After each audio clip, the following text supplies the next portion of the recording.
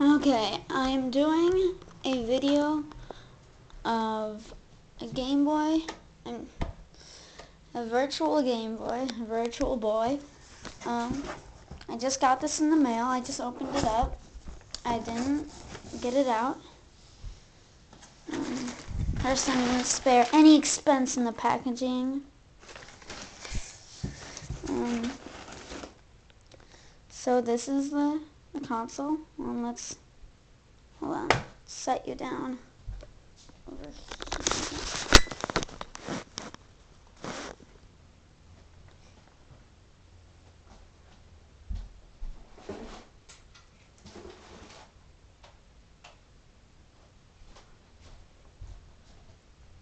Battery's already in this.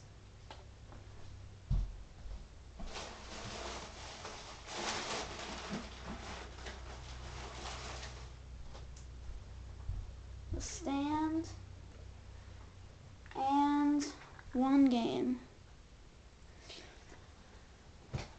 So, yes, and it takes 6 batteries. Holy crap, that's a lot of batteries. And let's get this set up.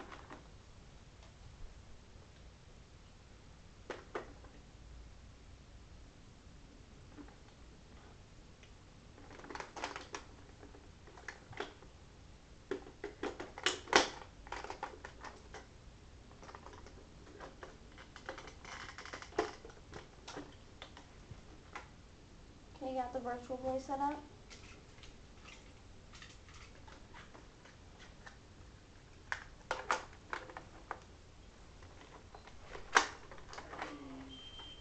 Hey, Mr. Bruce.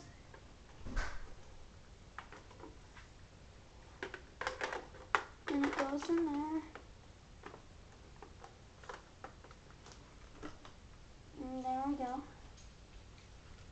And then the game pack goes on here, just slides on. And then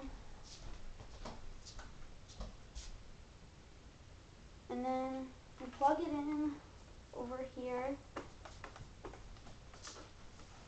And the on switch is on the controller itself.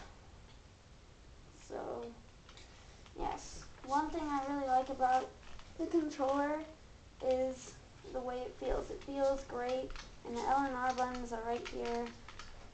Great for it. And what I really like about it is that the buttons, you actually feel like you're actually pressing them, unlike the Game Boy Advance SP. And it has 2 D-pads. I really like that.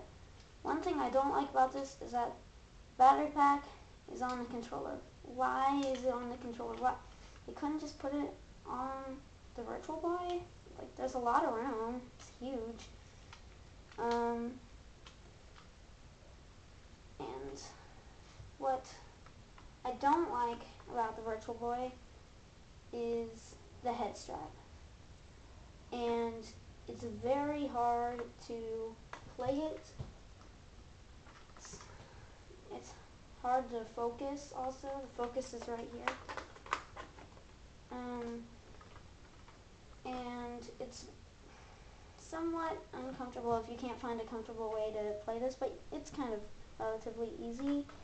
A lot of people say that when they use it, their eyes hurt after a while. I've never experienced that, and the only thing that hurts when I play it is this. This hurts around my eyes. I don't know why, but just, I'm guessing the outside is rigid and cheap foam. This is all original.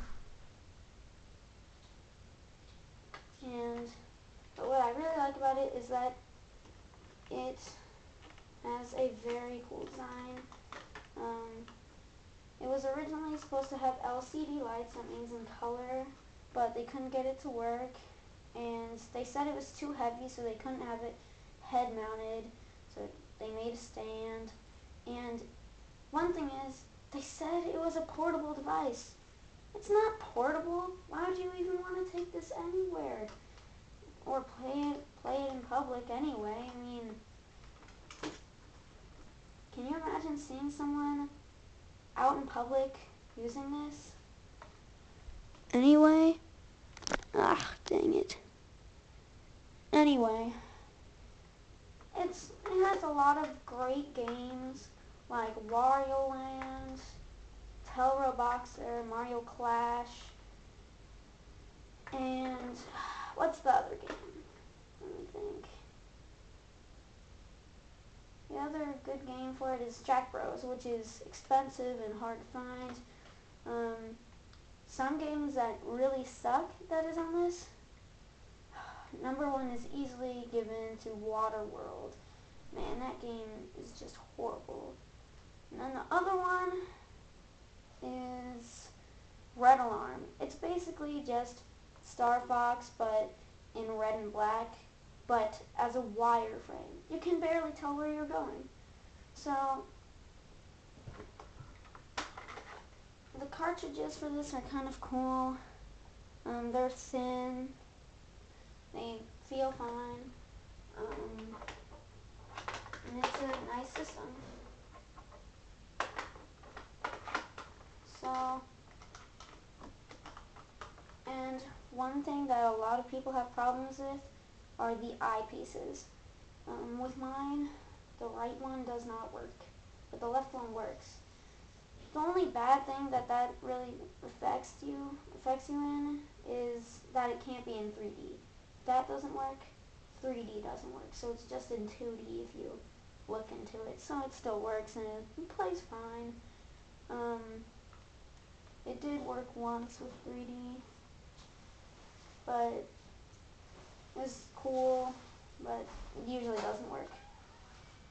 So, number one rule is this worth getting?